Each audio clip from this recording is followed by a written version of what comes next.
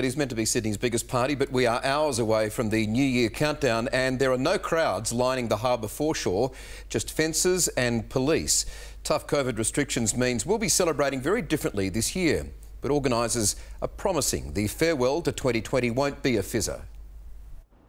A ring of steel around the best vantage spots on the harbour's biggest night, a New Year's Eve ghost town. This is how the city celebrates during the time of COVID. The last thing we want is to welcome in 2021 with a super spreading event. Harbourside parks are deserted, the majority closed to crowds. Normally by this time we'd have people camped everywhere. Generally come down here, watch the fireworks every year, but this year we'll be watching it on TV. A handful of hopefuls set up camp in Woolwich before it shut to all but locals. The Devagi family comes from Greystanes every year. It's never looked like this. There's nobody here.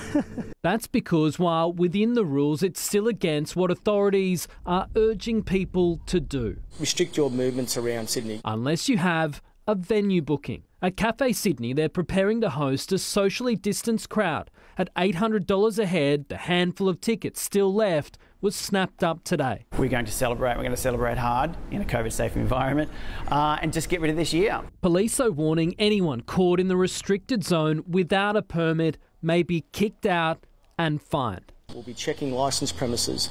We'll be door knocking where necessary. We'll be out and patrolling public areas to ensure that people abide by the current health orders. 11,000 permits have been handed out to residents, workers, hotel guests and restaurant customers. But the warning, getting into the city won't be easy. There's no direct public transport to Circular Quay, stopping instead at Martin Place, Town Hall, Wynyard and Barangaroo. A number of main roads have already closed, others will shut at 7. From 10, access roads around Wynyard will be blocked off. An hour later, the Harbour Bridge, Carl Expressway overpass and city-bound lanes on the Anzac Bridge will close. Because while there won't be crowds, there will still be a show. 25,000 fireworks over 7 minutes. The Sydney Opera House has got double what we normally would put on it. The Sydney Harbour Bridge is about the same as what we would normally put on, but obviously everything's been fired within 7 minutes, so it's a much more intense fireworks display. So we can hopefully start 2021 on a brighter note. One of the few places you are allowed to watch the fireworks tonight is on the water. Usually this time of year there would be thousands and thousands of boats queuing up. Tonight, by my count, there are just a few hundred. These are live pictures right now of Sydney Harbour. Many of the operators we spoke to today telling us they simply couldn't sell enough tickets. The good news in the past half an hour, that weather has finally cleared ahead of tonight's show. Michael. All right, Cam Price there on the harbour. Thank you for that. Let's go to Serena Andaloro, who's in Chipping Norton. Serena, good evening. It seems most Sydney-siders are following the pleas to stay at home rather than filling the parks and the beaches. Yeah, Michael, good evening to you. I am here at Chipping Norton Lake, a favourite for families across Liverpool. The fireworks spectacular, famous in our west. Usually it would be packed with thousands. Tonight, just a few. And it's a similar story right across our suburbs. Celebrations small and mostly at home. Staying home and off the streets, our way of fighting for a fresh start in 2021.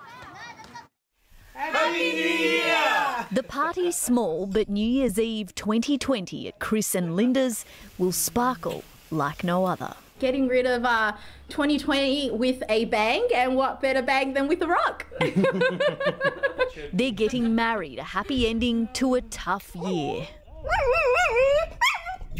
Fireworks cancelled across our suburbs except in Liverpool, where preparations are underway at 6 secret spots for a high display designed to be watched through windows at home. It's a fairly spectacular, sparkly show. All they've got to do is stay put and look up. Normally, Parramatta Park looks like this. But today, almost completely empty of cheer and of gatherings, except for this cricket-loving group.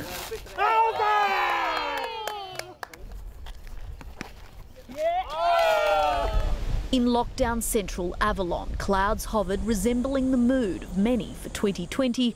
But for Michelle Ring and Sam Bateson, after 14 days in isolation, at least it meant a change of scenery. So there's been 7 of us locked down in one house.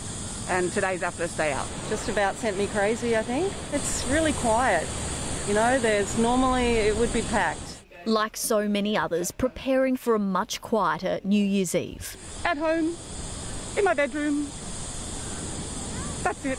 Not many in Manly normally cheek to jowl with revellers, some taking the opportunity for some last-minute exercise. And usually the backpackers and partygoers fill the sands of Bondi Beach. This year, still some swimmers, but a shadow of its usual self. All along the beaches, once packed places, now near empty spaces, with police on the prowl, showing that this year going out is out and staying in is in. Serena Andaloro, 7 News.